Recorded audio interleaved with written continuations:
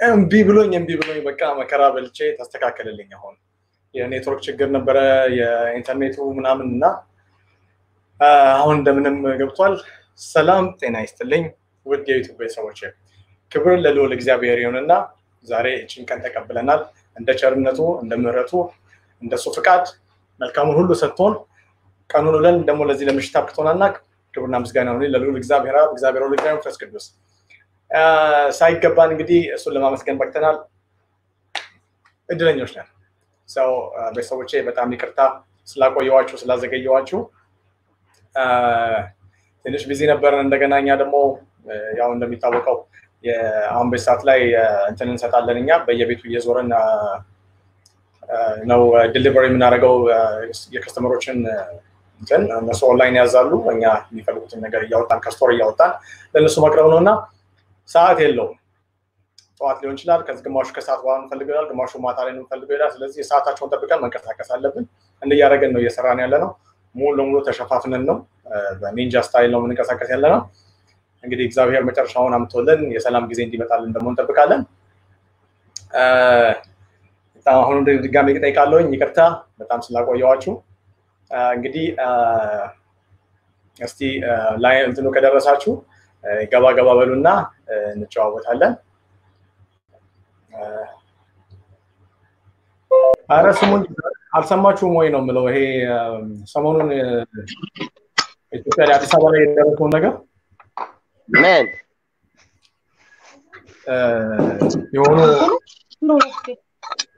የሆኑ አባቶች ልጆቻቸውን እየደፈሩ በጣም አሳፋሪ ነገር ነው እኔ ማውራትም ባይዘው ያው የመጨረሻው ዘመን በቀረበ ቁጥር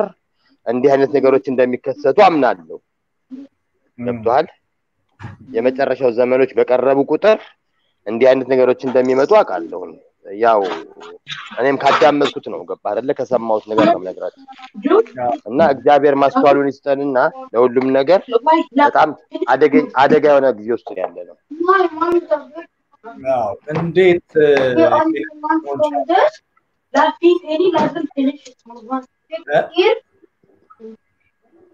ማን ይገባው አይ ችግር የለውም እንትን አረጋው ሳይለንት አረጋው ምን እንደሆነ ታውቃለህ አይ ነው እንትን አጋ ነው ነገለቴ ነው ጋር ነው ምን እንደሆነ ታውቃለህ ሶሪ እንዴት ልጆቻቸውን ይደፍራሉ ምን አይነት ዘመን ላይ ደርሰናል ምን አይነት አስተሳሰብ ነውስ ገብቷል እንዴትስ በእውነት ምን አይነት ግፍ ምን አይነት እኔ እንጃኔ ለራሴ በጣም በቃ ማለት ጭንቀት ነበር ያዘኝ ብታይ ሰማሁት ጊዜ በቃ በጣም ነበር የጨነቀኝ በጣም የሚገርም ነው በቃ እንዴት ሊሆን ቻለ እንዴት ሁለተኛ ወዴት እየሄድን ነው ኢትዮጵያኖች ገብቷል አባባሊ አዎ ወዴት እየሄድን ነው ወደ ምን አይነት አካሄድ እየሄድን ነው እንዴት ነው እንደዚህ ደረጃ ሊደርስ ይቻላል ሰው እንዴት የገዛ ልጁን የሚደፍርበት ደረጃ ይደርሳል ትናንሽ ልጆች ናቸው ሁሉም ልጆቹ ገና ያላደጉ ልጆች ናቸው ትናንሽ ልጆች ናቸው አንተ ትንሽ ልጅ ራሱ ነው ምን ውስጥ ይስባል አሁን ምን አትስባለች ሴት ትንሽ ልጅ አሁን ልታቅፋት እንጂ አሁን እንዴት ልትገናኛት አይነት ሐሳብ እንዴት አይምሮ ውስጥ ይፈጠራል እንዴት አይነት ይሄ ከአውሬው ነው ገብቷል አትፍረድ ይሄ ከአውሬው ነው እንደዚህ አይነት ነገር አሁን የመጡት ዘመናት የመጡት ነገሮች የመጡት አስከፊ ነገሮች አንዳንድ ጊዜ ማስተዋልን ስትነጠቅ እንደዚህ ነው የምትሆነው ሰዎች ማስተዋላቸውን ይነጠቃሉ ገባ በትናይ እንኳን በሰላም መጣሽ ተመልሽልን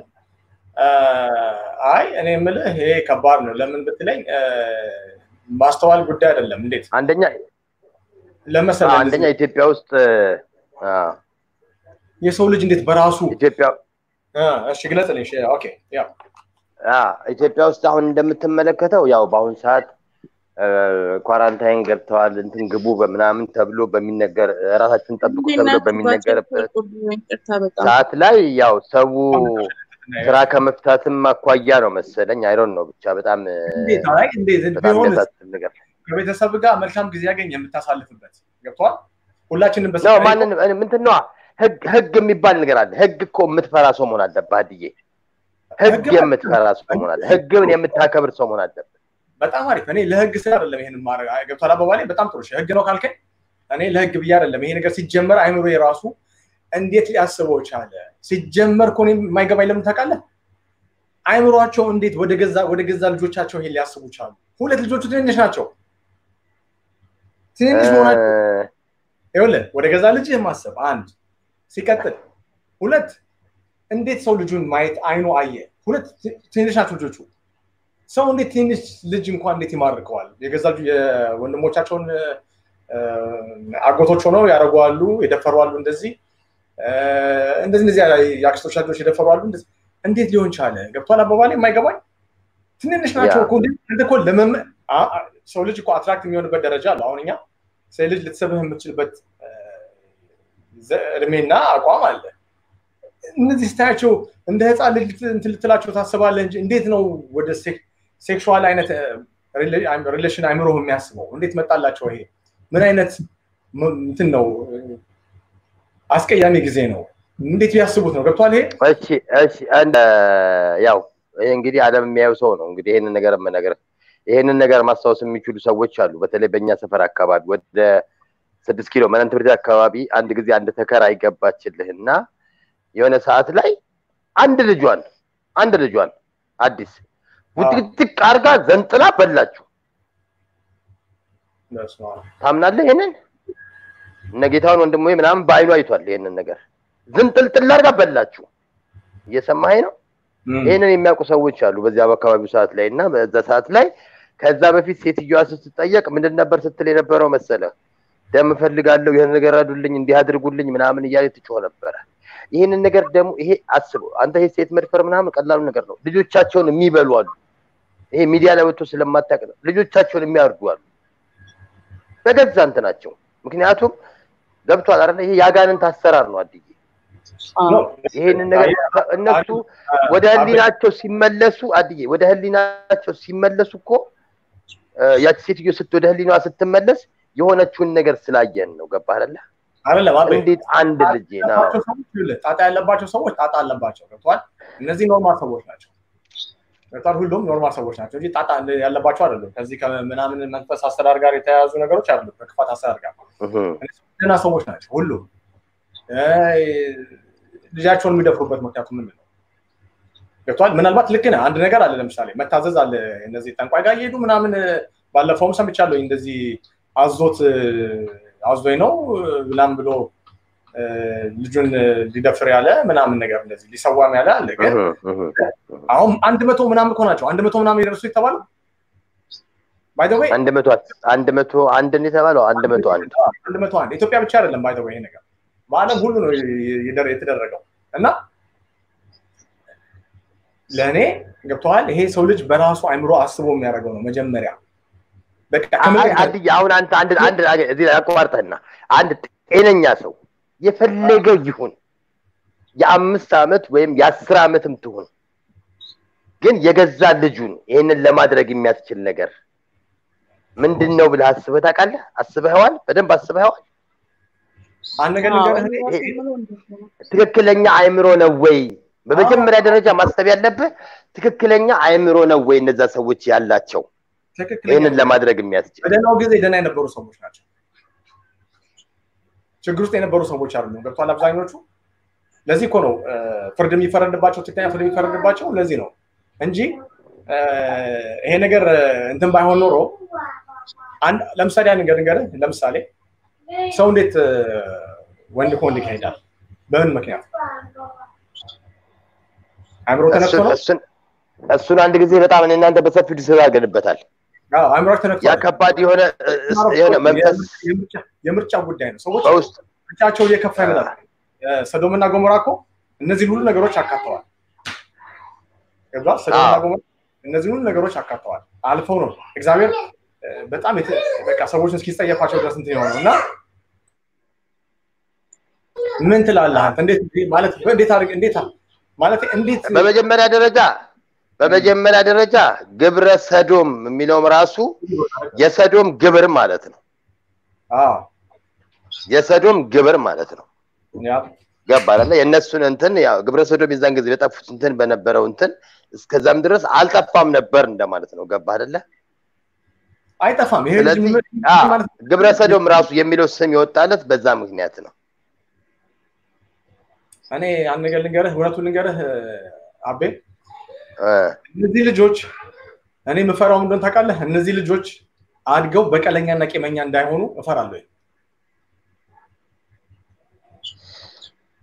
እንዴ እና ምን ሊሆኑ ይችላሉ ብለህ ታስባለህ አየህ ኢትዮጵያ ውስጥ እስከዛሬ ተደፍረው ግብረ ሰዶም የሆኑ ሰዎች በሙሉ ሲጠየቁ በአባቶቻቸው የተደፈሩ በእህቶቻቸው የተደፈሩ በገዛ ዘመዶቻቸው በቲቸሮቻቸው በአስተማሪዎቻቸው የተደፈሩ ናቸው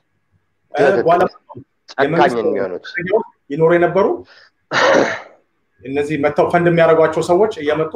ይጫወቱባቸው ነበር ከልጅነታቸው ጀምሮ ተናግረዋል ስለዚህ ውስጣቸው አድጎ የሚያድገው የበቀል ስሜት አድገው እንትን በሚሉበት ሰዓት ወደ ከፍተኛ በቀል ነው የሚያመጣቸው ምክንያቱም ፍርድ አይሰጥም ትክክለኛው ፍርድ አይሰጥም ለምን አየህ ዘመኑ መምህር ደረጀ ዲያቆን ደረጀ ምንድነው የግብረ ሰዶምን እቃወማለሁ ብሎ ባለፈው ያቋቋመው እግዚአብሔር ረድቶት ደረጀ ዘወይንዬ አዎ ሰላምዬ ደረጀ ዘወይንዬ ሰላምዬ ለማመጣት ይያለው ደረጀ ዘወይንዬ እሱ አስጠንቅቋል በጣም ብዙ ጊዜ ብቻውን ፈጋ ብቻውን ደከመ ብቻውን ተቃጠለ በቃ ተሰቃየ ከተሰኑ ሰዎች ጋር ብቻ ሆኖ ማለት ነው አልፎ እዚህ ደረጃ ደርሷል አየው ይሄ ማለት ምን ማለት ነው ገብቷል መንግስት አይረዳም አገሪቷ ላይ የሚደረገው እንደዚህ አይነት ነገሮች መንግስት አያግዝም መንግስት ጭራሽ እንደውም መንግስት ተባባሪ አይነት መልክ የሚያሳይ ሲስተም ነው የታየበት ያለው trust me እነዚህ ልጆች አድርገው በነገራችን ላይ ይሄ ነገር ሲቋቋም ይቅርታ አድርግልኝና ላቋርጠህና ይሄ ነገር ሲቋቋም እኔ ላይቭ እያየሁት ነበር በጣም የሚገርም ነገር ቢኖር ሯጩ ማን ነው በርስሙ ስለሺ ነው ማን ነው የሚሉት እሱ መጥቷል በከፍተኛ ሁኔታ ከቀኝ እጁ ሆኖ አጠገቡ ሲያግዘውና እንት ሲለው የነበረው ወይም ደግሞ ማን ነው ስሙ እሱም ነበረ ከዛው ውጪ የነበሩት የሁሉም ሚኒስቴሮች ተጠርተው ይሄንን ነገር እገዛ እንዲያደርጉለት ለሁሉም ጥሪ አቅርቦ ነበር አንድ ሰው የመጣለት ሰው የለም ገብቷል ያ ማለት ከበስተጀርባቸው የሚያስፈራራቸው ወይም ደግሞ ይሄ ሊደርስብን ይችላል ብለው የሚያሳስባቸው ነገር ከመንግስት ጀርባ እንዳለን የሚያስ እኔ ልንገርህ አቤ ሱሬ ማንንም ሊያስፈራራኝ በእንደዚህ አይነት ነገር ላይ ገብቷል ማንንም ሊያስፈራራኝ ለምን በላይ እዚህ ላይ ኢትዮጵያኖች ሊቢያ ላይ አንገታቸው የታረዱት በቃ ሰው ልጅ እምነት አለው ማንኛውም እምነት ነው ወይ ትሞታለህ ወይ ትኖራለህ ከዚህ አታልፍም ግን በህይወት ዘመን ውስጥ አጸያፊውንና ከባዱን ይሄ ትውልድንና ዘርን የሚያጠፋ ስራ ውስጥ እንዴት ተባበራለህ ማንንም ይዘትብኝ ይሄን አካላረክ ብሎ እሱ ብቻውን ኖር አይደለ እግዚአብሔር እድሜ ሰጥቶት ይወስ ከዛሬ ያልኖረ ሞታ አስጨንቆት አያውቅም እሱ የሚያስጨንቀው ትውልድ መጥፋት ነው እነዚህ መንግስቶች ገንዘብ በብዛት ስለሚሰራላቸው ገንዘብ በብዛት ስለሚዋጣላቸው ባለፈው ሰምታ ወደ 75 ሚሊዮን ያለው ዶላር ታዲያ እንደ ነፈስ የወረደላቸው ነው ገብቷል የተደረገላቸው ስለዚህ እነዚህ ሰዎች ፍርድ ላይ የማይቀርቡት አሁን ልጆቻቸውን የደፈሩ 101 ሰው አባቶች ወንድ ልጆቻቸውን ደፍረዋል ሴት ልጆቻቸውን ደፍረዋል ባለፈው አንድ ሰው ሰሊና ብትኖርና ብትገባ አሪፍ ነበር ስለዚህ ጉዳይ ላይ እሷ ብዙ ፖስት አድርገዋለች 38 ልጆችን የደፈረው አባት ሰምታል ሶዬ 38 ወንዶችን የደፈረ 10 ምናምን የደፈሩ እነዚህ ሁሉ ነፃ ናቸው ከፍርድ ፍርድ ውስጥ አይደሉም ያሉት የሚያስቀኝ ፍርድ ነው የተፈረደባቸውም ቢሆን ማን ነው የሚያረጋቸው ማን ነው የሚደግፋቸው መንግስት እየደገፈ አይደለም እነዚህ ሰዎች እያበረታታን ያለው እንጂ ስለ ትውልዱ የሚያገባው ነገር የለም ገብቷ ስለሚያገኘው ገንዘብ ፈንድ ምናምን ነው የሚያስበው በቃ ያገባው ባለፈው ላሊበላ ላይ መተው እናረጋለን ሲሉ መንግስት አልተቃወመም የተቃወመው ህብረተሰቡና ቤተክርስቲያን ነች ሌላው አልተቃወመም የተቃወመው ቤተክርስቲያንና ህዝቡ አዲያ አንድ ጊዜ መልክት አንዴ መጠመጣው እሺ መልክት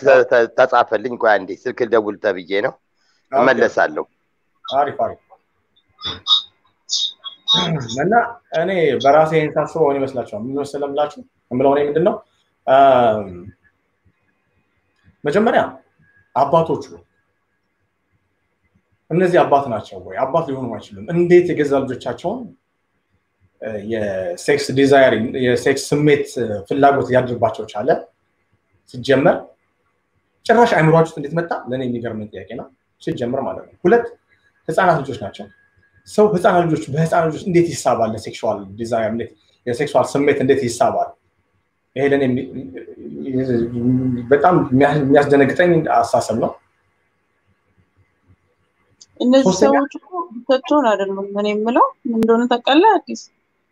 ብቻቸውን አይደሉም መጥፎ መንፈስ የተጠናወታቸው ሰዎች ናቸው መንፈሱን መሰለሽ ነው መንፈሱ አሳሰባቸው ነው እንጂ መንፈስ በራሱ አይደለም መንፈስ በራሱ ቢሆን ኖሮ መጽሐፍ ቅዱስ ላይ ግልጽ አድርጎታል እኮ በገዛ ፍላጎታቸው አሳሰባቸው ስለተጣመዱ ብዙ ጊዜ እንደዚህ አይነቶችን በገዛ ፍላጎታችን ነው ምናመጣው ይሄን ነገር ገባሽ አይደል አየነው ተመኘነው እና ከዛ ያን ነገር እንዳደርጉት ያደፋፈራቸዋል ከዛ በላይ ይዋረድሻል በቃ የራሽ አካልሽ ይሆናል ይሄ ይስማማሻል በቃ ገባሽ አይደል ለምዶታል ይዋሃዳቸዋል ልክ ነው መንፈስ ቅዱስከኛ ሲወጣ ሌላ የሚገባ መንፈስ እንዳለ የታወቀ ነው ግን የመጀመሪያው በር ከፋች እኔ ስለዚህ እነዚህ ሰዎች እሱ መንገድ ነው ያመዘጋጅላቸው ለምሳሌ ልጆቹን መድፈር ሲያስቡ ጎበዝ በርታ ነው የሚላቸው እንጂ የነሱን ሐሳብ እሱ ያስብላቸው ያ ራሳቸው አስበው በራሳቸው አሳሰው ነው የሚገቡት እዚህ ነገር ውስጥ ከዛ በኋላ ግን እሱ አበረታታኝ ይባል ነገር የለም እኔ ገብቻለሁ አባባሌ መንፈስ የተያዘው እኮ እናቃለን ሲጀመር ክሬዚ ነው ኖርማል አያስብም ኖርማል ኑሮ አይኖርም ብዙ ጊዜ መንፈስ የተጠቁ ሰዎች በሳሰለ ይታሰራሉ ትክክለኛ አይሆኑም ወይ ደግሞ በክርስቲያናችን መቼም ብዙ አስተምረናለች ብዙ ህይወት አለ ልምድ አለን በእነዚህ አይነት ነገር ውስጥ ማለት ነው ግን እነዚህ ሰዎች ኖርማል ኑሮ የሚኖሩ ሰዎች ናቸው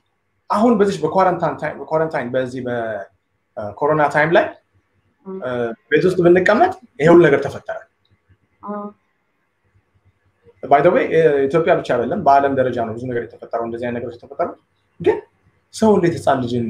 ይደፍራል እንዴት አይምሯቸው ውስጥ ይሄ መጣ ለኔ በጣም ከባድ ነው ብያለሁ ሁለት ፍርድ ላይ ቀርበዋል ተብሎ በቲቪ ምናምን ይሄ እንደዚህ አይነት ነገሮች አይቀርቡም እንዴ ግን አልተያዙም ኢትዮጵያ ውስጥ ያሉት ተይዘው ታስረዋል ሲባል ሲሰማው መስሎኛል አልታሰሩ ታስረዋል አሁን በምን ይታወቃል ገብሻል አባባሌ ሁሉ ጊዜ እንደዚህ አይነት ነገሮች ድርጅት ናቸው ታስረዋል ግን የተፈረደባቸው ቅጣት ካጠፉት አንፃር በጣም ትንሽ ነው ይሄ እድሜ ልክ ምናምን ነው መሆን ያለበት ግን ያንዳንዳቸው የታሰሩት ስንት አመት ነው 3 አመት 5 አመት ምናምን ነው ያሉ ሰዎች 38 ልጅ የደፈረው ሰውዬ ያው ወንዶች ልጆችን የደፈረው ሰውዬ የተፈረደበት ፍርድ በጣም የሚያስቅ ነው ምን እንዴት ተፈረደበት እኔ እንጃ ወደ 8 አመት 7 አመት የተፈረደበት እንደውም የሱ ይሻላል ታዲያ ምን አለ 3 አመት እና 5 አመት 3 አመት እና 5 አመት 30 ምናምን ሰው ነው የደፈረው 30 ምናምን ልጆች የደፈረው ግን አሁን ይሄ ሁሉ ነገር የመጣው ምን እንደሆነ ታውቃለህ እኛ በጣም ኢትዮጵያ ውስጥ በተለይ እምነታችንን አጣን እርስ በርስ መመኘቀኛኘት ጀመርን ቅንነታችንን አጣን በቃ በዚህ በኩል ተመቸው ገባና ያንዳንዳችንን ሊቆጣጠረን ቻለ ይሄ ሁሉ ነገር ቀርቶ ግን ሁሉም ሰው ወደ እግዚአብሔር ቢመለስ ጥሩ ነበር ይሄ ሁሉ ነገር መምታትና ከላያችን ላይ ማጥፋት እንችል ነበር በጣም ነው የሚያሳዝነው በጣም በስማም አሁን አንድ ሴት ልጅ አባቷ እቅፍ አድርጎ ሊያበረታትና ሊያጠነክራት ሊያደፋፍራት ሲገባ ራሱ ፍርሃቷ ሲሆን አስበዋል በጣም ነው የሚሰጠጥጠው በጣምና በጣም ያሳዝናል በስማምና ይሄ ሁሉ ነገር ግን የመጣው ምንድነው በቃ የራሳችን ክፍተት ነው አሁን እንዳልከው እግዚአብሔርን በጣም ያሳዝናል የራሳችን ክፍተት የራሳችን እምነት ማጣት ራሳችን ተራራቀን ክፍተት ፈጠርን አስገባነው በቃ በማከላችን ምንድን ተቃለ መሸሻ ማጣት በቃ በመጨረሻው ጊዜ መሸሻ ታጣለህ በቃ መሸሻ መጠለያ መጠጊያ በቃ መከለያ የምታጣበት ጊዜ ማለት ነው ስለዚህ በቃ ስለዚህ ይሄን ሁሉ ነገር ግን ለማራቅ ምንድነው ቅድም እንዳልከው ሁሉም ሰው መመለስ አለበት ወደ እግዚአብሔር በቃ የኛ መሸሸጊያ የኛ ማሸነፊያ እግዚአብሔር ብቻ ነው አንድና አንድ በቃ በዚህ ብቻ ነው ልናሸንፈውና ልናባረረው የምንችለው ሌላ ነገር በቅጣት ምናምን ቅጣቱም እንዳለ ሆኖ ግን እሱ ብቻ አይከላከልልንም እሱ ብቻ ይሄንን ነገር እንድናሸንፈው ያስችለንም ነው የሚለው እውነት በጣም ነው የሚያሳዝነው በቃ ቃላት ነው የሚያጥረው በስማአ ግን ማን ፊት ቀድሞ ይሄን ነገር ማን ፊት ቀድሞ ይውጣና እንደሌላው ሰው ተከታይ ይኑረው ማን ይቅደም ማን ነው የሚችለው እውነት አይታችኋል አይደል ሐሰተኛ ነብይ በጣም ብዙ ተከታይ ያለው በጣም ትክክለኛ ለእውነት የሚጮህ ለእውነት የሚናገር ሰው ግን ለእውነት የሚናገር ሰው ግን ማንንም አያየውም በቃ ሰማህ በዚህ በኩል ሰማህ በዚህ በኩል አፍሰው ተኮ በቃ ረሳኸው አይታችኋል ግን ሐሰተኞቹ በጣም ብዙ ተከታይ ያላቸው ለምን አናስተውልም እላለሁ እኔማ እንዴት ነው አይናችን የሚገለጠው ሁለት እነዚህ ሰዎች አውስት ይሄ ነው እኔ አንድ ነገር እናገራለሁ እኔ የምንም እምነት አክባሪ ነኝ እምነት እናከብራለን ኢትዮጵያዊ ስንባል በመከባበር ሰዎች ነን በእምነት ግን አሁን ላይ የተደረገ ያለው ነገር እኔ ማንንም ሰው ለምን የፈለገውን ነገር አያመልክም መብቱ ነው ግን ኢትዮጵያኖችም አባቶቻችንም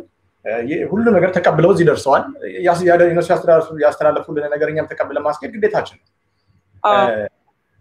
God is good እንኳን በሰላም መጣሽልኝ ሐሳብ ሲኖርሽ ትገቢያለሽ እንትን ታረጊውና ተከፍቺውና እና ምንድነው እኔ አንድ ነገር አምናለሁ አዳዲስ ነገሮች እየገቡ በመጡ ቁጥር አዳዲስ በሽታዎች ይመጣሉ በቃ ያኖች ሁሉ አዳዲስ ነገር በመጣ ቁጥር አዳዲስ ነገር ይመጣል ምክንያቱም እኔ ባለፈው ተጫውተናልኛ ስናወራ ልብ ካልሾ እኛ አባቶቻችን እምነታቸውን መጀመሪያ እምነት ኢትዮጵያ የእምነት ሀገር ነች የጥንት ፍጥረቷም እምነት ሀገር ነች በቃ ራሷ ገና ከመጀመሪያው ግን ነው ከመጀመሪያው ጀምሮ አንድ ነገር ወደ ሀገራቸው ሲያስገቡ የኛ አባቶች ኢትዮጵያዊ ያረጋግጣል ነገር እንጂ እውነት ነው እሱን አይከተሉም እሱን ያንኛውን አይደለም የሚከተሉት ነገሩ ሲመጣ ኢትዮጵያዊ ሆኖ ነው የሚቀየረው እንጂ ሀገሩ ላይ ራሱ ሀገሪቷ ላይ ኢሮፓዊ መልክ አይኖረውም ያ እውነት ነው አሁን ኢትዮጵያ ውስጥ ያለው ችግር ምንድነው የምንቀበለው ነገር በሙሉ አሜሪካዊ ነው በቃ አለቀ እና ኢትዮጵያ ላይ አሜሪካን ነገር ታያለሽ እና ግጭት እያመጣ ገባሻል ያሳሰብ ግጭት መጣ አሳሰባችን ድሮ ተቀበለው አንመረምረውም ልክ ነህ እና መጣጡ ነው የምንቀበለው ተቀበለን ትክክል ነው የሚመስለን መሰለኝ መቀበል ብቻ በቃ ለምሳሌ ተገስተናል በአመለካከት አሁንኛ ኢትዮጵያኖች በቀኝ ግዛት አልተገዛንም ስለዚህ በብዙ መልኩ ሞክረውናል ከጥንት ጀምሮ ከዛሬ 800 ዓመት በፊት ነው ኢትዮጵያ ስትሞክር የነበረው ግን ስላልሆነላቸው ምንድነው አሁን ያላቸው አማራጭ ምንድነው አንድ ቤተክርስቲያን አታክ ማድረግ ነው እንትኗን ለማድከም ሁለተኛው ነገር ደግሞ ምክንያቱም ቤተክርስቲያን ሰውን ታነጻለች የማነጻ ቦታ ነው ሰውን ታነጻለች አብዛኛው ኢትዮጵያዊ በተለይ ቤተክርስቲያን ላይ ሲደርስ ነው ሰው የሚለወጠው ሁሌ ካየሹ ፍርሃትም ምንም ስሜት ሁሉ ነገር ነው ተስፋ የሌለውም ሰው ደግሞ በድህነቱ ኢትዮጵያ ህዝብ አብዛኛው ድሃ ነው ሁላችንም ድሃ ሆነን ያደገን ግን እግዚአብሔር ያቃል የሚል አመለካከት ነበረውና ያ ተስፋ ትልቅ ተስፋ እኮ ነው ገብቻል ምንም ሳይኖር እግዚአብሔር ያቃል ተስፋ ያደገ የነበረ ህብረተሰብ ዛሬ ላይ ልጁን ደፋሪ በድሮ በታሪክ ተሰምቶ የማይታወቅ ነገር ዛሬ ላይ ከማጣት የተነሳ የገዛ ልጁን ህፃን ልጁን ሊያው ደፍሮ ሲያሳቀቅ ሲያስጨንቅ የሚኖር አባትና ወንድሞች ማግኘት መቻል ምን አይነት ደረጃ ላይ መረገም በጣም በቃ አደንዝዞ የነበረ የሰማሁት ጊዜ በጣም አመን የከበደኝ በቃ ልክ ልጆችን ሳይ ስቅቀኝ ያለኝ ብታይ በስማም ነንም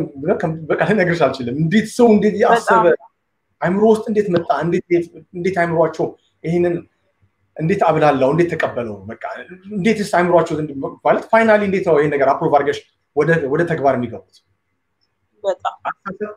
ያሳሰብ እንትን አለ እና ያቺ 27 28 ዓመት የተሰራች ሰውን ፍሪ የማድረግ የሚያስመስል ሐሳብ ሆን መስሎ ግን ሰውን ወደ መቀመቅ የሚከት ሰውን ከለስ ያረጋ ሰውን እርስ በርስ ያባለ ዘረኛ ያረጋ አሳሰቦች ፍሪ አይደለም ሰውን አሰረ እንጂ በመጥፎ ነገር ሰውን ነጣጥሎ አሰረ ለየብቻው ነጥሎ አሰረ በመጥፎ ነገር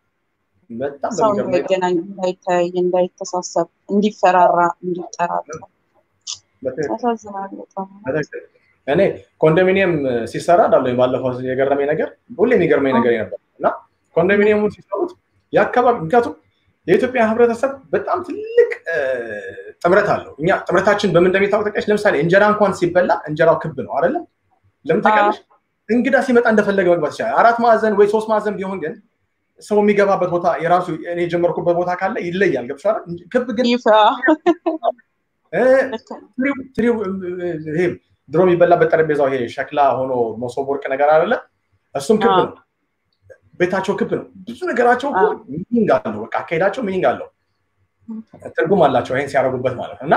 ያሳሰብ የሚያረግ ሁሉንም መውጫ የሌለ ማለት ነው አንድ ነን አንድ የተፈረ አምላክ እንደነበር ያስገነዘባል ታዲያ ኮንዶሚኒየም ሲሰራ እኔ በሆን ገቨርንመንት እኔ በሆን መንግስት ከአንድ አካባቢ የአንድ አካባቢ ሰዎችን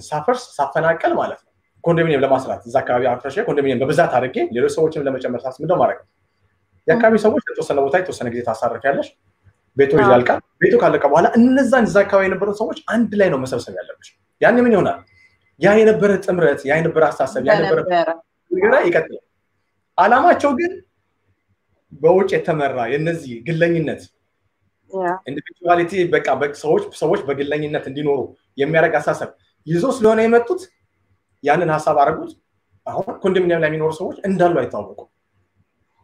ስትጂ እኔ እንጃ አላቆም ነው የሚልሽ እኔ በጣም ብዙ ጊዜ አይቻለሁ እና እየገረመኝ መጣ በቃ እንዴ ለምን ይሄ ተሰራ በቃ ሐሳብ ነው አንደኛ ነገር እነሱ የሚያደርጉበት ነገር ሰው ሲለያይ ምን ሲል እነሱ እንትናቸውን ለማቆየት ነው ሰው ከተለያየ ስልጣናቸውን ለማቆየት የሚደረግ ጥረት ነው ግን ግፍ ሰሩ በቃ ግፍ ትልቅ ግፍ ሰሩ ሰዎች የማይወጡ አይነት ነገር አሁን ኮንዶሚኒየም የወይንዬ እንትን መመር ደረጃ ሲናገር ከሰማሽ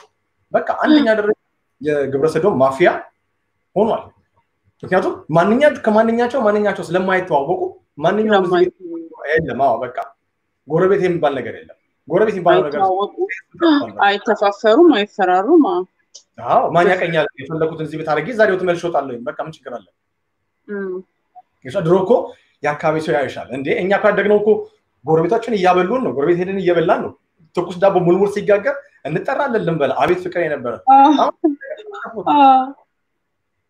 ይሄ ሁሉ የለም አሁን በቃ ተለያይ ስለዚህ ብለው ፋይናሊ የገዛ ልጁን ደፍሮ እየደፈረ የሚኖር ጄነሬሽን ፈጥረው ቁጭ አደረጉ እኔ የወይንዬ ባለቤት እንትኑ ያቋቋመው ዲያቆን ደረጃ እሱ ሲናገር በእውነት ሰምቼዋለሁ እኔ ምን እንዳለ አንድ በጣም እንትን ያለኝ እናት ልጇ 2-3 ጊዜ በተከታታይ የተደፈረባት መጨረሻ ላይ ትምህርት ቤት 2-3 የቀይራ ምን እንዳደረገች ታውቃለች ትምህርት ቤቱ ጋር ጧት ታስገባዋለች ሻይ ቤት ወይ ነገር ፈልጋ ወይ መኪና ውስጥ ቁጭ ለተጠብቃለች ሽንት ቤት ሲመጣ ከእናቱ ጋር ኮንታክት ያደርጋለች ከዛ እሷ መጣች ወይ ታረጋው ይዛው ሄደው ወይ ምናምን ከዛስ አስተማሪዎቹ በአፉ ደፈሩት አለ ልጁን በአፉ ደፈሩት ሽንት ቤት ስለማይሄድ ብቻውን ማለት ነው እና በቃ በጣም ወርደናል መከራችን መብዛት አይደለም ገና ብዙ ጣጣ ይመጣብናል anyway የዓለም ነገር እንደዛ ነውና አንድ ልጅ ነበር ካያችሁት አንድ ድራማ ላይ ይሰራል ሰው ለሰው ላይ ነው ምን ላይ ነው ቀይ ልጅ ነገር ደስ የሚል ስሙን ረሳሁት እና አዲሶቹ ናቸው አዲሶቹ ሴፋንታ ላይ ቀርቦ ነበር አዲስ ልጅ እንትናና 9ኛው ሺ ላይ የሚሰራው መሰለኝ እኔ ብዙም አላየሁም እንትን ግን አሁን በቅርብ ቀርቦ የነበረው በቅርብ ቀርቦ እንትን ሄዶ ዌይተርስ እየሰራ እኔ በጣም ነው ማደንቀው በቃ ምርጥ ኢትዮጵያዊ በቃ አቡሽ ነው አቡሽ ኤግዛክትሊ አቡሽ እሱ አሁን በጣም ማደንቀው ምን እንደሆነ ታውቂያለሽ ከማደንቀለት ነገር ውስጥ ከተናገረው ምናልባት ከሰምተሽ ይሆናል ዌተር ነው የሚሰራው ኢትዮጵያ ላይ አዲስ አበባ እዛ ዌተር እየሰራ ነው እና ኢሮፓዊ መጣች ተተዋው አየችው ብዙ ጊዜ ምናምን ነገር ወደደችው ምናምን ተዋወቀችው ምናምን ነገርና ከዛ መግባባት ጀምሮ ንጋብዝ እንደዚህ ነገር ይመጣል ኢትዮጵያ ላይ ሁላችንም ላይፋችን እንዲቀየር እንፈልጋለን ሁለት ደግሞ ኢትዮጵያውያን ሲያደስ ዘረኞች አይደለም ፈረንጅ መጣ አረብ መጣ ምንኛ ከችግር የለብንም ሁሉንም ኢትዮጵያ ያርገን በቃ ሰው አርገን ነው የምናየው እንጂ እንትን የለብንም እና አቀራረቡ አሪፍ ነው በቀረበችው ምናምን ነገር ተመቻል አይ ቲንክ ሊጋቡ ሄዱ እሷ አገሯ እና ጥሩ ነው ያላቸው ቤተሰቦቿ ጋር ተዋወቀ ምናምን በባቡር ሲሄድ አለ አየሽ ኢትዮጵያኖች ህሊና አለ ያ ህሊናችን ሁሉ ቀን አንድ ህሊና አለ እንቆጣጣር በቃ ተገስተን ያደግንበት ማለት ነው በቃ ምርጥ ከእግዚአብሔር ጋር የሚያገናኘን ህሊና አለ እና እሱ ምን አደረገው ልጁ በባቡር ሲሄድ ሁሉ ቀን ሲሳሳሙ ያል ባቡር ውስጥ ማለት ነው እንግዲህ የአዲስ አበባ ልጅ ነው ሞደርን ነው ዘመናዊ ነው ግን ያቺ ትክክለኛዋ ነገር አለች ውስጣችን ውስጥ ሁላችን የምትቀመጥ ማለት ነው እኔ እንትን ያለው ሳላገባ ገርፍሬንድ እንደፈለኩ መንገድ ላይ ምናምን አልስም ስም ያለክ even if I want እኮ ነው የምልሽ ገብሻለሁ ወጣትነት በቃ ከማን ዱ you have to do it ነው ያለሽ ግን አታረግም ባይመን በቃ ያለሽ አንድ ትልቅ አጠር አለ በቃ እንትን የሚልሽ እና እሱም ልክ እንደዚሁ ማለት ነው አይቶ ለምን ምናምን የሚል ነገር ያስባል እና እናቃለን ኢሮፒያኖች ወይ አሜሪካኖች ምን ያህል ልክ እንደሆኑ ማስተሳሰባቸው ምናምን ነገር በእነሱ ደረጃ በራሳቸው ሀገር ምናምን ነገር ያ ነገር ትክክለኛ ነው በእኛ ደግሞ ሲመጣ ትክክል አይደለም እና በኋላ ድብሎ ሲያቸው ጠየቃት የትኛው ነው ገብሻል ወንድና ሴት ለካ መለየት ግራ ገብቶታል እሱ በኋላ ሁለቱ ወንድና ወንድ ሆኖ ነው ምንድነው የሚገርመው ገብሻል እኔም በሆን እንደዛ ነው የምለው የትኛው ሴት ምናምን ብዬ ነው የማስበው ገብሻል አንድ ሴት እንጂ ወንድና ወንድ ብዬ ፓብሊክ ሊያውም እንደዛ ሌጋሊ በጣም ገኖ ይደረጋል ብዬ አላስበውም እና በኋላ በጣም እንትን ሲሉ አየና ደንግጦ ዝም አለ ሌላ ጊዜ ድጋሚ ከሷ ጋር አብሮ እየሄዱ አየና የትኛው ነው ወንድ እንደዚህ ጠይቃት በቃ ከዛ ወንዶች ናቸው እና እንዴት ምናምን ለቅጥ እንዴት ይሆናል እንደዚህ አይነት ነገር ምናምን ነው ሲል ኖርማል ነው ምናምን አለች እና አሁን በየጊዜው መመላለስ አለበት ለጉዳዮችን ፕሮሰስ ለማድረግ ጉዳዮችን ለመፈጸም ትምህርት መማር አለብሽ ያገሩን ቋንቋ ነው ይችላልና ነገርና በሚጓጓዝበት ጊዜ እንደዚህ አይነት ነገር በብዛት አለ በቃ ኢሮፒያኖች ጋር ደግሞ በጣም ብዙ ናቸው ጭራሽ አሁን እንደውም ካየሽ ሰው ምናምን መሰብሰብ ጀምረዋል ከያገሩ ምክንያቱም ትውልድ ጀነሬሽን የሚያመጣ ትውልድ ጠፋ አላማቸውም ይሄ ነበር እነዚህ እንትኖቹ የኢሉሚናቲ እናንተ ጀነሬሽን ማጥፋት እንትን ነው ዘር ማጥፋት የእግዚአብሔር ተባዞ የሚለውን የቅዱስ ቃሉን እሱን መቃወም ነው ያም ተሳክቶላቸው አሁን ያንግስተር ማግኘት በጣም እንትን ነው በቃ አይር ነው የሚወልድ ከአንድ በላይ መወለድ አይፈልጉም ኦሬዲ እንትን ብሎባቸው ሰርቶባቸው ያሳሰቡ የወለዱ ደግሞ ጌ ሆናል አብዛኛው ጌ በጣም ብዙ ነው ያለው ሶ ከዛ ይሄ ነገር አጨናነቀውና ኖ በቃ አገሬም መለሳለሁ አላት ኖ ወይ አለ በቃ ሶ አገሬም መለሳለሁ እዛ ሄደን ከፈለግሽ እንጂ ይሄ ህሊና በቃ አልቻለውም ግብቻል አሁን እኮ ግን በነገርህ ላይ ማለት ነው በነገርህ ላይ አዲስ ኢትዮጵያ ውስጥ በጣም ጌዎች እንዳሉ ታውቃለህ እኔ በአይኔ አይቻለሁ ካንዲም ሁለት ጊዜ ኢትዮጵያ ውስጥ ኢትዮጵያዊ ሀገራችን ውስጥ ኢትዮጵያውያን አይገርምህም ካንዲም ሁለት ጊዜ በቃ አይኔን ማመን አቅቶኝ ጆሮዬን የሚናጋገሩትን የሚያወጡትን ድምጽ መስማት ሰቅጥጦኝ በቃ በጣም ያማል እና በደንብ ነው ያሉት አሁን በደንብ ኢትዮጵያ ውስጥ በደንብ ነው ያሉት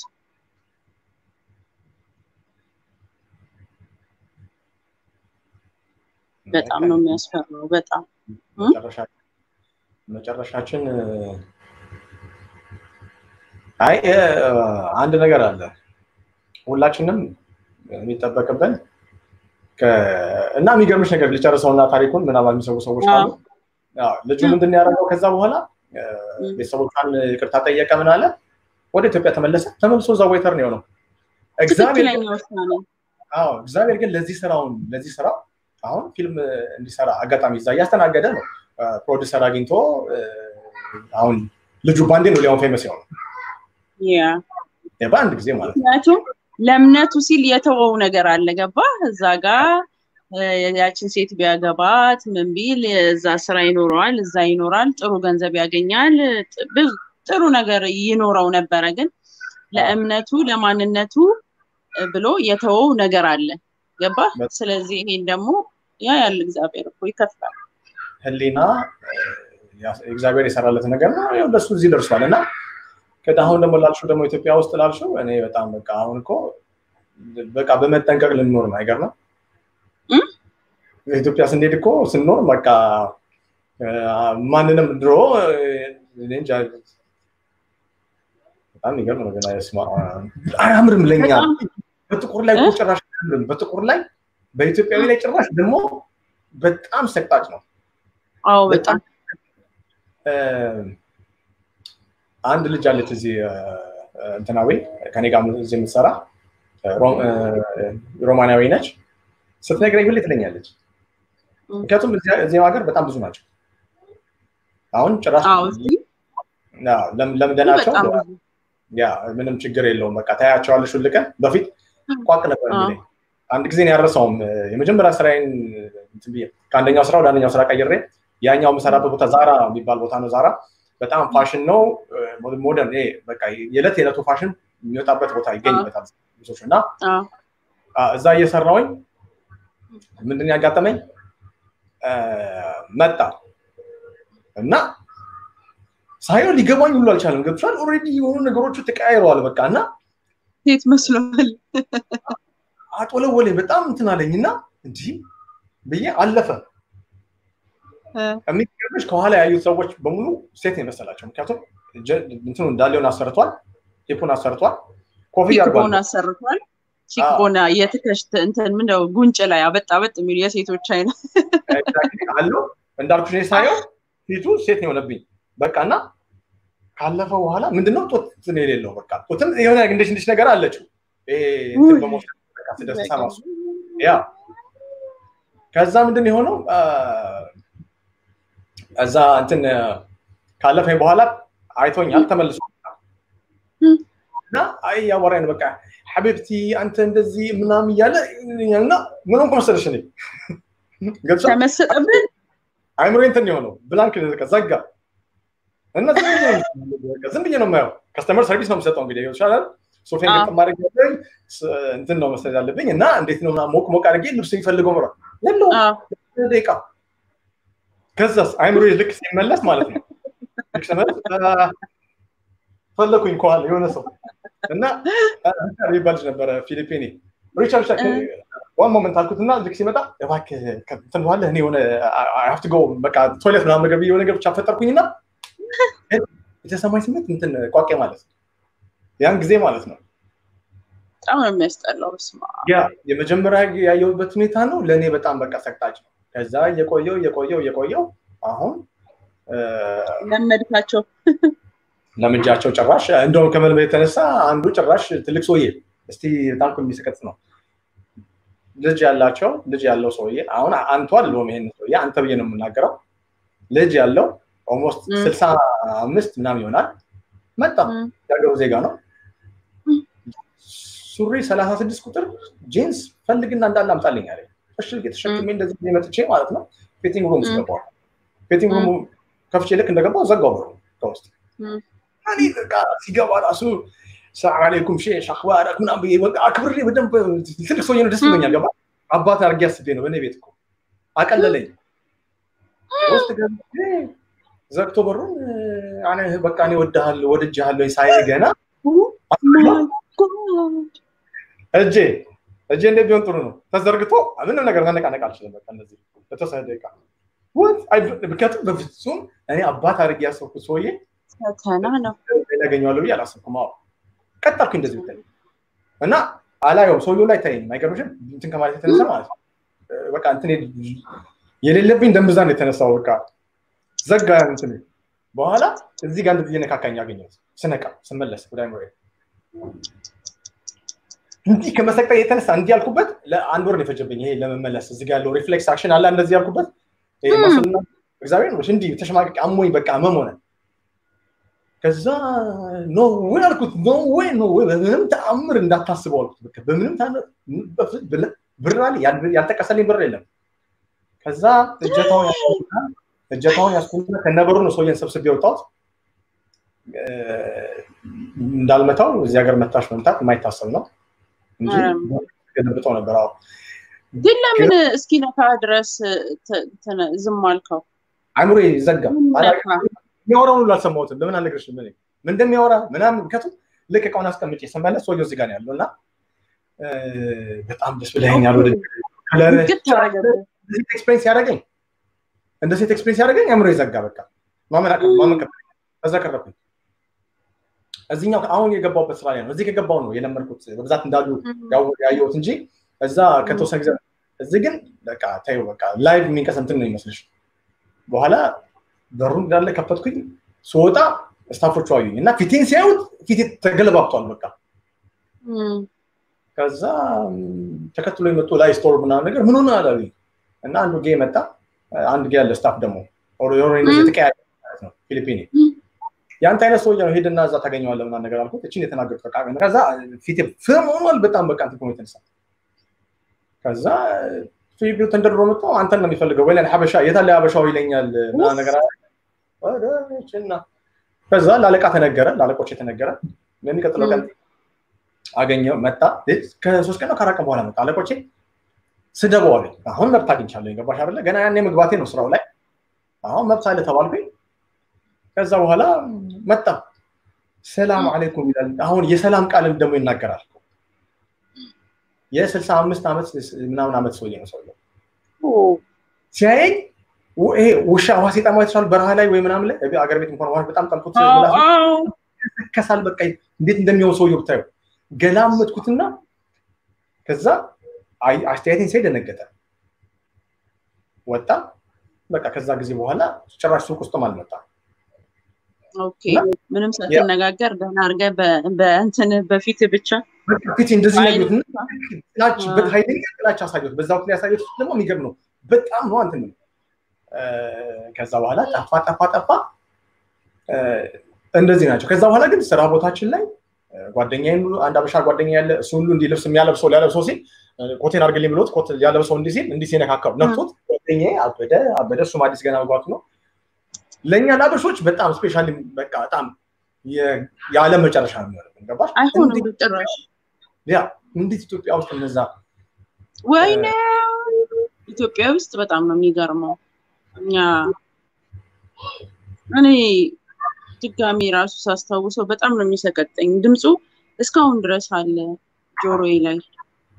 ስራ አምሽተን እየገባን ነውና በራችን ላይ ነው ለዚህ የቆሙት አይገርምህም መኪና ውስጥ እኮ ነው መኪና ውስጥ በቃ ያው ይፈጻጽሙታል ማለት ነው ከዛ ድምጽ ነው የሚሰማል ድምጻቸው ይሰማል የሆነ ድምጽ ይሰማል በቃ እንደዚህ አይነት ድምጽ ይሰማል ይወጣልና የምን ድምጽ ነው ውሻ ነው ምን ውስጥ ነው ያለው የውሻ ድምጽ ነው ምንድነው እንላለን መጨረሻ ላይ መኪና ውስጥ እንደሆነ ድምጹ የሚመጣበትን አቅጣጫ አወቅና መኪና ውስጥ ነው መኪና ውስጥ ስማአሙ ቅዱስ ነው ወዲያው የሆነ አይነት በቃ ይሄ ላለማየት የሆነ የሚሰማ ስሜት የለም መሸሽ ፍርሃት ነው የተሰማኝ እግዚአብሔርን ፍርሃት ነው የተሰማኝ ቀጥብኝ ወደ ቤቴ ነው የገባሁትና አጋጣሚ ድጋሚ ተመልሼ እቃ ለመግዛት ወጣን ከእቴ ጋርና ስናያቸው ወንዶች ናቸው አበሻ ናቸው እዛው መኪና ውስጥ መብራት አብርተው ከኋላ ወንበር ላይ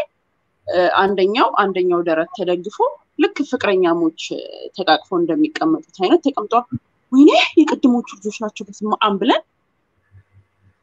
እናቸውለን አበሾች ናቸው በቃ ምን ታረጋለህ ምን እንላለን ምን ትላለህ እየተንቀጠቀጥን የገባነው አዎ ሁለታችን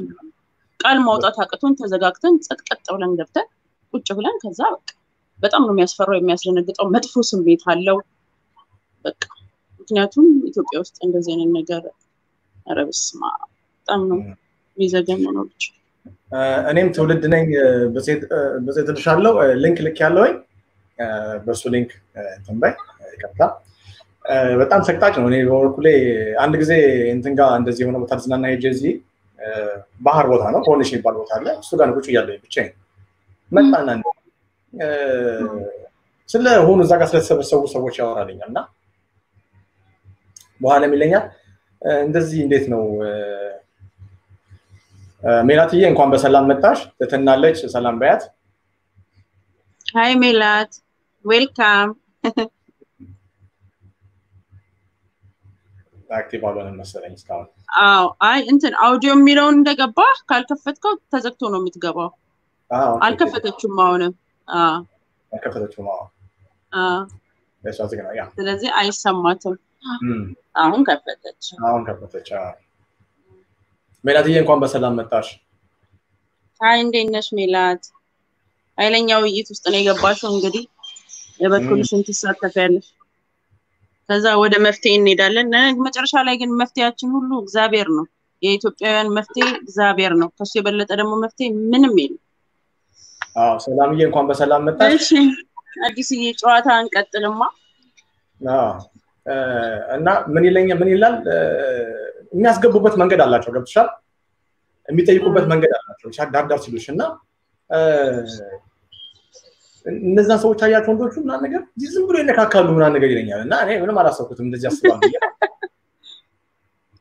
ምን ጓደኛሞች አይደሉ ምናምን እያልኩኝ ቃኛ ሰው በነቤት ሰው ማግኘት ነው ትንሽ ቆይቶ እንዴት ነው ግን እንደዚህ አይነት ነገር ብሎ ወሬውን ወደ እንትን ቀየረልኝ እኔ አገሬ ቢሆን ካታር ስለሆነ ነው አገሬ ቢሆን በድንጋይ ነው በቃ እንደዚህ ነው ሰው የሚያደርገው ምናምን ብዬ አገርነት ሐሳቡን ቀየረው በቃ በደቂቃው አላመነኝም በቃ ማለት ያወራውበት ምክንያቱም አስተሳሰባቸውን ስትመለከች እንዲህ ያደርጉ ነው ሰዎችን እንትን የሚሉት ቀስ እያሉ ያወራሻል ሐሳቦችን ያለመደ እንዴ በቃ ብዙ ናቸው በቃ ዓለሙ ተጠናውቶታል እንዳለ ዓለሙ ተቀጥቷል እና እኔ በጣም ማዝነው ደግሞ ለእንትን ነው ዋና ዓላማቸው የሴት ልጅ ክብር ማውረድ ነው ወደፊት ሴት ልጅ ለምብትይ እስቲ ሐሳቡን ለቀበልሽ ወንድ ኖርማል ወንዱን አይደለም እያረጋው ያለው ወንድ ወደ ሴት የተቀየረችው ወንድ አለ የተቀየረውን ትክክል ነህ አየሽው አሁን እንግዲህ ተመልከቺ እግዚአብሔር የፈጠረለት ሴት በአቋም በመልክ በሁሉ ነገሯ ውበት ነች በቃ ልንገልጻታችን በዚህ ወንድ ልጅ ክብሯ የሴት በቃ በጣም ዋጋዋ በጣም እንትን ነው እሷን አጥቶ እንደ ሴት የተሰራውን ወንድ ጋር የሚያስኬደው ምንድነው አላማቸው ሴት ልጅ ያው የመጣው ወንድ ልጅ ለድካሙ እኮ ያው ይሄ ያሁኑ መንፈስ ማለት ነው የ666 መንፈስ ነው ምክንያቱም እሱ ነው የሚያዛቸው እኮ ይሄን ነገር እንዲያደርጉ እሱ ነው የሚያዛቸው ኤግዛክትሊ ይሄ የሥራ ክፍፍላቸው ነው የሥራ ድልድላቸው ነው የሚሰጣቸው የሥራ ድልድል ነው ያ እሱ ነው የሚያዛቸው እና የጠቅላይ የት ነው የእንግሊዝ ጠቅላይ ሚኒስቴር ነው ሚስቱ የእንግሊዝ አይደለ ሚስቱ የ65 አመት አስተማሪ የነበረች ሴት ግን ሴት አይደለችም ይባላል እሷ አሁን ወንድ ነው የነበረ ወደ ሴት የተቀየረች አስበሽው ያ ግብቶ አንደኛው ሰው ያግብቶ ከ10 አመት በኋላ ነው ምናምን የሆነ አንድ ሾው አለ እዛ ሾው ላይ እውነት መናገር ነውና እኔም እውነቱን አወጣለሁ ብሎ ወንድ መሆኑን ድሮ ወንድ እንደነበረ ተናግሮ ያኛው እንዴት እንዳስታወቀ እንዴት እንዳለቀሰ እንዴት እንደሆነ አጠይቀኝ በቃ ይብሻል ስንት አመት ይሄ እኮ ነገር ከበፊት ጀምሮ ነው አሁን እነ ሴሬና ዊሊያምስን ታውቃቸዋለህ አይደል ዊሊያምስ ሲስተርስ እነሱ አሁን ወንዶች ናቸው ከልጅነታቸው ጀምሮ ነው ጾታ የተቀየረላቸው ታውቃለህ አይደል ስለዚህ አላውቅም ይሄንን ወንዶች ናቸው ይገርምህ ከህፃንነታቸው ጀምሮ አባታቸው እንዲ የተወሰነ ወቅት ላይ እንዲ አንስተው ሰምቼ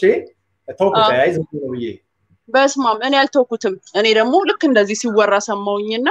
እስቲ ቆይ ልመርምር ብዬ ወደ ኋላ ገብቼ ጎልጉዬ ሳነብልህ ሴቶች ወንዶች የነበሩ አባታቸው ነው ከህፃንነታቸው ጾታቸውን ያስቀየራቸው አይገርምህ በጣም የሚገርም እንደዚህማ ወደ ኋላ ሄደ ተመረመርከው በቃ በደንብ ነው የሚገለጽልህ እየተገለጸልህ የሚሄደው ሁሉም ነገር በጣም ነው የሚገርመው በጣም ሴቶች ወንዶች የነበሩትን ወደ ሴት ያው ደግሞ በጣም ብዙ ብር ነበር ብዙ ዶላር ነበር የሚያስፈልገውና ያን ሁሉ ዶላር ሰውየው ከየት ያመጣል ብዙ ገንዘብ ነው የሌለው ሰው ነው ግን ያንን ነገር ፈንድ የሚያደርጉለት ሰዎች አሉ እነሱ ማለት ነው አባላቶቹ ማለት ነው አባላቶቹ በጣም ታሞች ናቸው እነሱ ነበሩ ያን ሁሉ ነገር የሚያደርጉለትና በጣም ነው የሚገርመው አረ ወደ ኋላማ ሄድ ብለህ ብትመረምር በጣም ብዙ ነገር ነው የምታየው ብታይ በጣም መጽሐፍ ቅዱስ ላይ ምን የሚለውን አንብቤ ነበር አንድ ጊዜ አንድ ሴት አንድን ወንድ ባል ሁለን ትለዋለች እሱም ሚስታለኝ ሲል አትሊስት ሰባተኛው ነው እንኳን ልትጠራ ትፈልጋለች ሰባተኛ ሚስቱ ልትባል በስምህ እንኳን ልትጠራ ብለውታል ሰባት ሴቶች በስምህ ልትጠራ አሁን ይሄ ወንድ ጠፍቶ ወንድ ያለቀ መጥቶ አይደለም ወንዶች ወደ ጌይ እየተቀየሩ ወደ ሴት እየተቀየሩ ነው እየተቀየሩ ሴቶቹ ትክክለኛ ጊዜ የፈጠራቸው መልካም ሴቶች ህይወታቸው እንዲበላሽ ይደረጋል አየሽው እና ይሄ እንደ ትንቢት አንዱ የተቀመጠው አንዱ ትንቢት ይሄ ነው አሁን ወደዚህ ይመጣልና ወንዶች በምን እያለቁ ነው የሚል አሳሰብ ነበር በፊት ምን ሆኖ በጦርነት ያልቃሉ ማለት ነው ምናምን በእንድል ነበር አይደለም ነገሩ ተመለከ ወንዶቹ ጀንደራቸውን ይቀይራሉ ጾታቸውን ይቀይራሉ ከዛ በኋላ ምን ይሆናል አለቀ በቃ ሴት ልጅ አትቀራለች እነዚህ ሁለት ወንዶች ይጋባሉ አሁን በጣም ብዙ የቁንጅና ውድድር አሸናፊዎች ራሱ ወደ የተቀየሩ ወንዶች ናቸው ሲባል ሰምቼ ገርሞን በዛ ላይ ደግሞ እውቅና ይሰጣቸዋል ገባ አሁን እሱ ነው በቃ ያለው እሱ ነው ገዢው እሱ ሆነ ተፈቅዶለታል እንዲቀጣ መሰለኝ ጊዜው እሱ ነው እንግዲህ መፍትሄ እኛ ምንለው ምንድነው ቀደምም እንዳልነው መንፈሳዊ ህይወት ነው በቃ ይሄን ነገር ሊያስተካክለው የሚችለው መንፈሳዊ ህይወታችን እስላምም እንሆን ክርስቲያንም እንሆን ጴንጤም እንሆን የሚያስተካክለው ነገር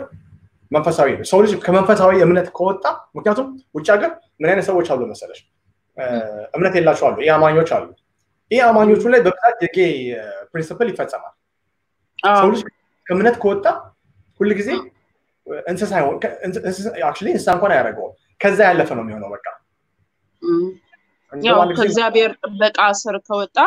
እግዚአብሔርን ካንተ ታራከው ባራከው ቁጥር እየቀረብክ የምትሄደው ወደሱ ነው ወደዛ ወደ ታሰረ የነበረው ወደሱ ነው እየቀረብክለት የምትሄደው እሱ ታስሯል ግን እኛ ነን እየሄደን የምንነካው እሱ ደፍሮ መጥቶ አይነካንም ምክንያቱም ልጅነታችንን ያውቃል የእግዚአብሔር ልጅነታችንን ያውቃል አይደፍርም በትክክል በእኛ በአንድ ክርስቲያን ላይ ምንም አይነት መብት የለውም ግን መብቱን የምንሰጠው ሁሉ ጊዜ እኛ ነን በቀደም በአሳሰብ አሁን ለምሳሌ በዘፈኖቹ ላይ ካየሻቸው ዘፈኖች በብዛት አሁን እንደ ነገር ፕሮሞት በመሰረቱ አንድ ነገር ልንገርሽ እንትን ቲቪ የምትመለከች ከሆነ ኔትፍሊክስ ይወራለታል እንደ ጉድ አይደል ኔትፍሊክስ በጣም ያ የኔትፍሊክስ ፕሮብሌሙ ምን እንደሆነ ታውቂያለሽ ችግሩ አብዛኞቹን ፊልሞቹ ላይ ተመልከች የወንድ ለወንድ ኢንተራክሽን ይሄ ሴክሱዋል እንትን አለበት በብዛት አለበት አሁን እሱን ማየት ጀምሮ እኔ ኦልሞስት እንትን ነውና በፊት ምንድነው ማድረገው እኔ ኔትፍሊክስ የለኝም እንትን ነው መከታተል የነበረው ኖርማሊ ራሴ በእንትን ላይ አወርዳለሁ አዳዲስ ፊልሞችን ነው ማየት ነበረው አሁን ግን ምን እንደሆነ ታውቃለህ እንደሱ አይነት ፊልም ግን በተከታታይ ማየት ጥሩ አይደለም ምን እንደሆነ ታውቃለህ ጭንቅላታችን ያየነውን ነገር ሁሉ ሴቭ ያደርጋል አይደል ሪከርድ ያደርጋል አይደል ከዛ ከቆይታ ምንድነው የሚሆነው እየተለማመደው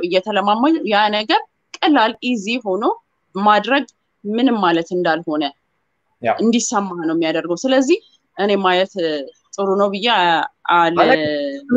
ምን አርገሽ እኔ እንደ ሪሰርች ያስኩኝ እስቲ ኔትፍሊክስ እንዴት ነው ነገሩ ምናምን ብዬ እንደ ሪሰርች ያስኩት ምን አጋጠመኝ አሪፍ የምትያቸው ፊልሞች ተከታታይ ፊልሞች ላይ በቃ ልክ እንደ ኖርማል ወንዶች እኔ ሴት ልጅ ሳይ እንደዚህ ዋው ብዬ ይሻል እንግዲህ አስተውሻል ወንድ እኔ በሴት ልጅ ላይ ነው ይሄን ካራክተር ማቀው ማለት ነው አሁን ወንዱ ላይ እኔ አላየውም የሚገርምሽ ነገር አሁንም ልክ እንዲሳይ ወዲያው ነው እንትኑ የሚቀየው ግን አሁን ስንት ፊልሞች ከነሰርኩ መሰለሽ ወደ 4 ነው 5 ፊልሞች እንትን ብያለሁ እስካሁን አግኝቻለሁ ግን ነገር ማለት ኔትፍሊክስ የሚለው ነገር ራሱ ገና ሲመጣ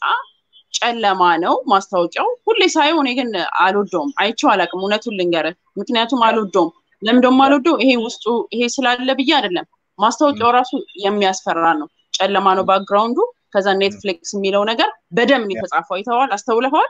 ሚንጠባጠቡ ደም ነገሮች አሉ ለምን አያዋለሁ አላየው ውስጡ ምን እንዳለው ያስታውቃል ስለዚህ ነው አላየውም እውነት ኤግዛክትሊ እኔ ማሁን እንደዛ ነው ግን መጨረሻህን ታረጋዋለህ መሰለህ እኔ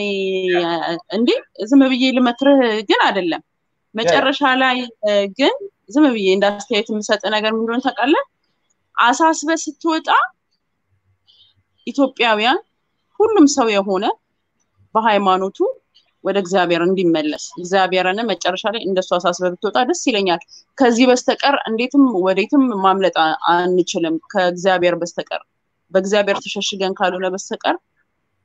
ማምለጥ እንደማንችል ግልጽ ነገር ስለሆነ መጨረሻ ላይ ልክ እሷን አሳስበ ብትወጣ ደስ ይለኛል ላለው አዲስዬ በጣም አመሰግናለሁ ዛሬ በጣም ደስ አለኝ ስላወራን በሚቀጥለው ደግሞ እስከምንገናኝ ያ በጣም አመሰግንሻለሁ እግዚአብሔር ያክብርልኝ እግዚአብሔር ይጠብቅልኝ ቴንክ ዩ አመሰግናለሁ ጩጮችን ማበልልኝ ባለቤትን ባይ ባይ ቻው አሜን ተናገሪ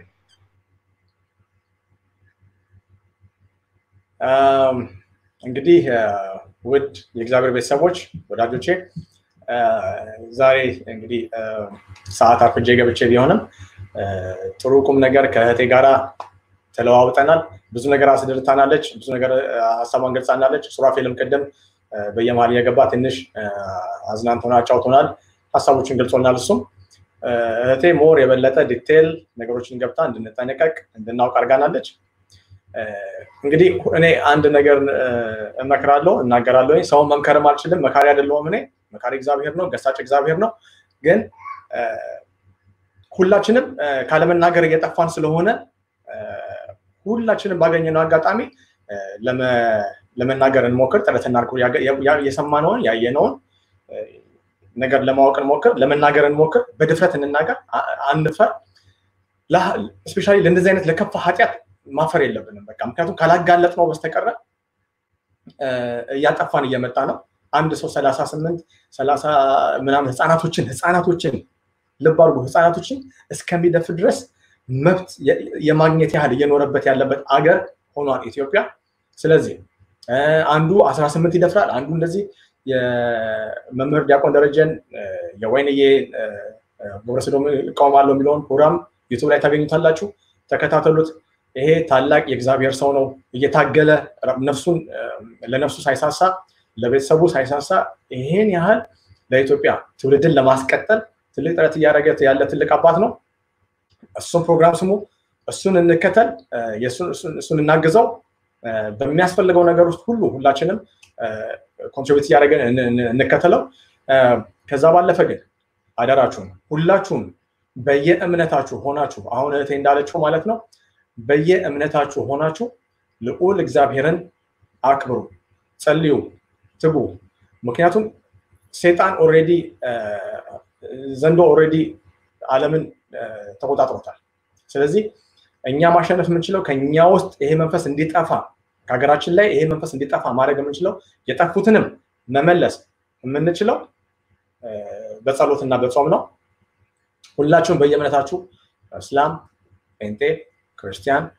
ኦርቶዶክስ ማለት ነው እነዚህ ሁሉ ካቶሊክ ሁላችንም በየእምነታችን እንትጋ እንጸልይ የእግዚአብሔርን መንገድ እንከተል አለበለዛ የምንሰማው አይነት ጆሮን ጭው የሚያደርግ ወሬ ተሰማላችሁ እንደተባለው የምንሰማው ጆሮን ጭው የሚያደርግ ወሬ እየሰማን ነው እውነት ነው መጽሐፍ ቅዱስ በትንቢት አስቀምጧል ወደፊት ጆሮን ጭው የሚያደርግ ወሬ ተሰማላችሁ ተውና ጆሮን ጭው የሚያደርግ ወሬ እየሰማን ዋጁ ዘመኑን ዋጁ ብላ ዘመኑን እንዋጅ ሳይገባኝ እኔም ስለ እግዚአብሔር ለመመስከር የእግዚአብሔርን ቃል አንስቼ ለመመስከር ሞክሬያለሁኝ እንግዲህ እግዚአብሔር ይባርከን እወዳችኋለሁኝ ልጆቻችን ቤተሰቦቻችን አገራችንን ዓለማችንን እግዚአብሔር ይባርክ ይጠብቅ በተቻለ መጠን እሱን እናክብር እሙ ሃፒ ሰላማችሁ ይብዛ አሜን ሰላም ላንቺ ይሁን ሰላምዬ እንግዲህ ወደ መዝጋቱ ደርሰናል ጊዜ ካለሽ ትንሽ ለመከታተል ሞክሪ ዩቲዩብ ላይ ታገኘዋለሽ ጥሩ ሐሳብ ከእህቶቼ ጋር ከወንድሞቼ ጋር ተናግረን ጨርሰናል አሁን ስላለው ነባራዊ ሁኔታ ኢትዮጵያ ላይ ስለተከሰቱ አሳግጣጭ ሁኔታዎች ዓለማችን ላይ ስለተከሰቱ የምንኖርበትንም ነገር ምሳሌ አድርገን አቀርበናል ይሄን ይመስላል ዛሬ የዩቲዩብ ብሮድካስት ማድረገው ይሄን ይመስላል እንግዲህ እግዚአብሔር ይባርከን እግዚአብሔር ይጠብቀን አደራችሁን አሁን የምለው አንድ ነገር ነው ሁላችንም በእምነታችን ልዑል አምላካችንን እያመሰገንን በቃሉ መሰረት ለመጓዝ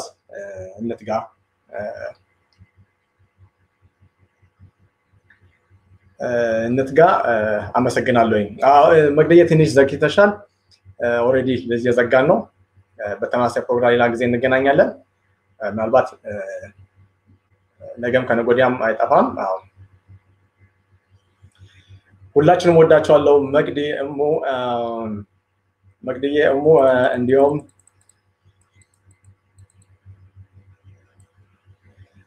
እኔ ትውልድ ነኝ ብጽት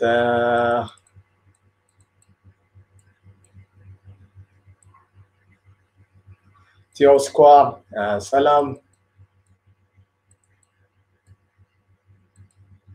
ሳሚ ጄሪ